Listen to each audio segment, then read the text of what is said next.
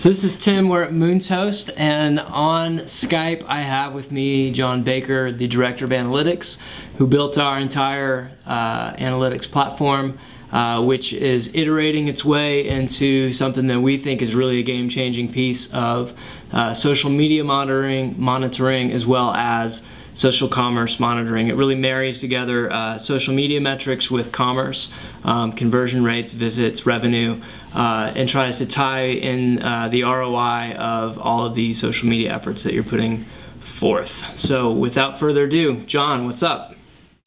Howdy. John's in Boston, sunny Boston. Lovely Boston. Lovely Boston. So give us kind of an overview. Just tell us about how the project started out, where your headspace was. What's the deal?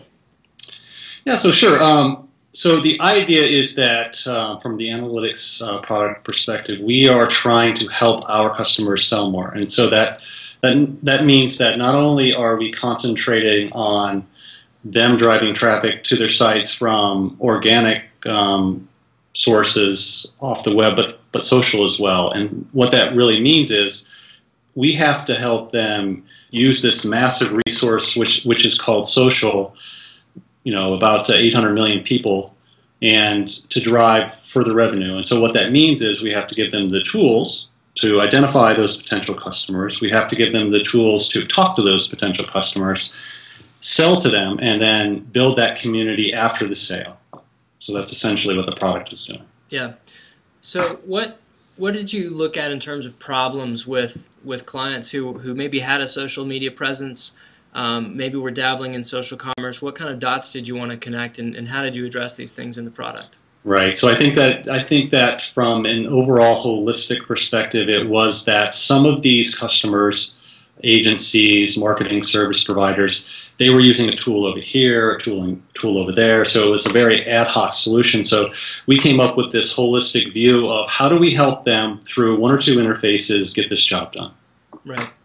And I'm sure kind of as the project has evolved, at least this far, I know that we've had a couple, I wouldn't say pivots, but definitely some evolutions, some things that we didn't quite think about.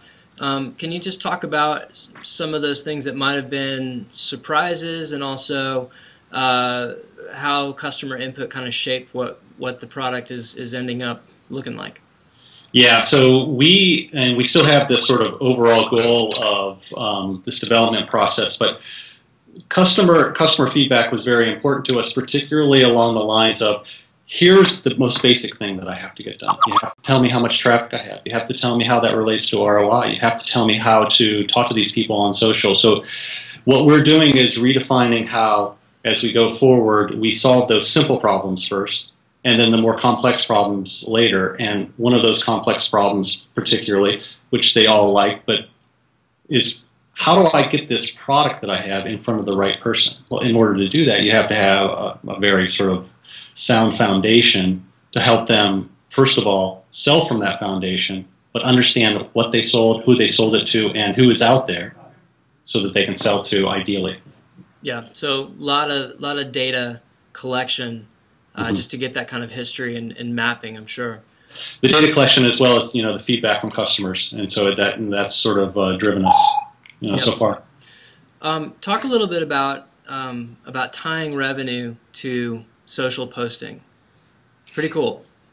Yeah, it's very cool. So the idea, so the larger context here is that on Facebook, I can have fans, and with these fans, I can do things and broadcast to them, talk to them, listen to them, and Twitter as well. But that's not the overarching objective. The overarching objective is I want to send out this post. I want response, but I also want money. And so what we do is we help them track those broadcast efforts back to ROI, which gives us and them an idea of which of that content is interesting and other things, for instance, like given a product, what's the best time of day to broadcast? Who do I broadcast to? There's a strategy for broadcasting to businesses as well as broadcasting to other consumers. Sure. So just let's back up a little bit away from the Moontoast platform for a second and just talk high level. With your background and what you've learned maybe up to this point as you've been doing a really deep dive into social media analytics, what are some things that you would recommend people check out, even if they're not on the Moontoast platform? But what should people kind of be watching to learn about with analytics with their own social media? Okay, so let me sort of split that into two questions. How do I understand social media, and how do I measure it? And so, in order to understand social media, we have to understand how you find those people that want your product. And so that means that if you're not using Moontoast and you're going outside of our platform, how do I start, let's say, engaging with fans? And that would mean that you would just go onto Facebook, you would create a fan page for your product, you would maybe have a section or two on that fan page which showcases your product. You might even use Moontoast to sell things through your fan page. But you have to get the presence. So you have to establish a foothold first, so getting into the space. And then you have to be able to measure that. So you have to be able, let's say, from a Facebook perspective, use Facebook Insights, which gives you a great gives you a great amount of information about who those people are, from a demographic perspective. How far did your post get sent out? In other words, the virality index of your post. And similarly, for the Twitter environment, how do I get in there? How do I build a following? How do I broadcast to them? So the most important thing right now is getting a foothold in both the Facebook side and the Twitter side, and there are other sites as well. And we'd be happy to share that information with people. But establishing a foothold, broadcasting to them, listening to them, then you can take those respective audiences over to the Moontoast platform, sign up through us, and start broadcasting in an extremely intelligent way. Yep. And we've, I think, internally used some tools like Tweet Reach and definitely Facebook Insights just to kind of see what posts might have been the more popular posts, how far did they go, and definitely have built some campaigns just around that type of data that we've been able to measure from some third-party sites. And I think also, I think everyone knows, or most everyone knows about Google Analytics. Who came to my website, how did the traffic sort of vary, where did they come from, who converted, and those percentage of conversions as well. But we do that through one integrated interface in Moontoast. So back to the Moontoast Analytics suite, you've done a really cool thing here that was kind of challenging to start out, just looking in terms of what do we as a social commerce company find important to measure, and how can we use the benchmarks across the different clients that we work with to kind of come up with analytics within analytics. Talk a little bit about what we've done there. Yeah. So because we had the luxury of selling through our distributed store product, we obviously amassed a lot of clientele, and they have activity, they have selling patterns, et cetera, et cetera. So what we decided was, we not only want to give you sort of that holistic approach, we want to help you understand how well you're doing. And so what that means is that we've established these proprietary benchmarks which allow you to see, as you have these campaigns going on, whether or not that campaign is healthy. So for instance, do you have enough stores deployed? Do you have enough stores deployed in certain areas? Are you making enough revenue? Are you making enough conversion? And then we give suggestions based on that information about how you could do better. So in other words, we don't want you to take money off the table. If you're going to start up with us and you're going to use us, we want you to make as much money as you can. Yep. So in addition to the analytics, on top of the analytics, there's also a game component. That's an area that I think we'll be moving into as a company a lot further in December and in January.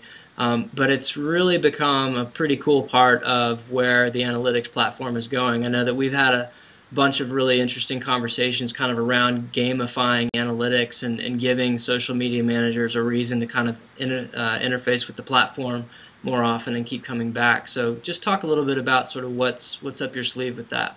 Yeah, so the logical extension then of telling you how well you did is that we would give you badges for that. In other words, in our case, for this rollout, we would be giving you gold medals. So if you did something great, in other words, if you're meeting a certain objective along a certain parameter that we suggest with our baseline, that we would give you a gold medal, and that would reinforce that sort of idea of not only are you taking our advice, but you're doing something great. And for instance, another logical extension to that could be, for instance, and you and I have talked about this before, for instance, let's assume that you have this campaign going on, and it's in a down market or in a recession, and you did particularly well because you used us to understand where those particular customers are, the right customers, offer the right product to them, and you let's just say a CMO had an outstanding sort of campaign. We would give you a set of boxing gloves. So, in other words, you fought your way through this. Now, what does that do? That sort of reinforces and acts as a stimulant to say, you're doing an absolutely outstanding job, and you can show that to other people. Not that you would want to brag about it, but it highlights this idea that we gave you these suggestions, you did this great thing, and here's how you were rewarded for it. But we also want to use that gamification or that game theory to build up engagement. So, for instance, we would use it to help you as a CMO, gain more customers and gain more loyal customers. And so you have that baked into the product as well. Yeah, and that's just a cool thing, I think, just in terms of engagement. I'm really excited personally to dream up some of what those badges are and really let the Moontoast kind of sense of humor shine through and surprise people with with current event badges. So that's something I think we're both really looking forward to. Maybe a Kim Kardashian badge or something. Hey now, it's probably trademarked, so watch out. Well, John Baker, thank you so much for joining us today on Moontoast TV. I'm sure we'll be talking with you in the future, especially as we get into December and January, and this amazing product that you've started continues to grow and evolve, and as it comes together more. Yeah, absolutely. Thanks for having me. I look forward to it again. All right, that's John Baker, our Director of Analytics at Moontoast. See you next time.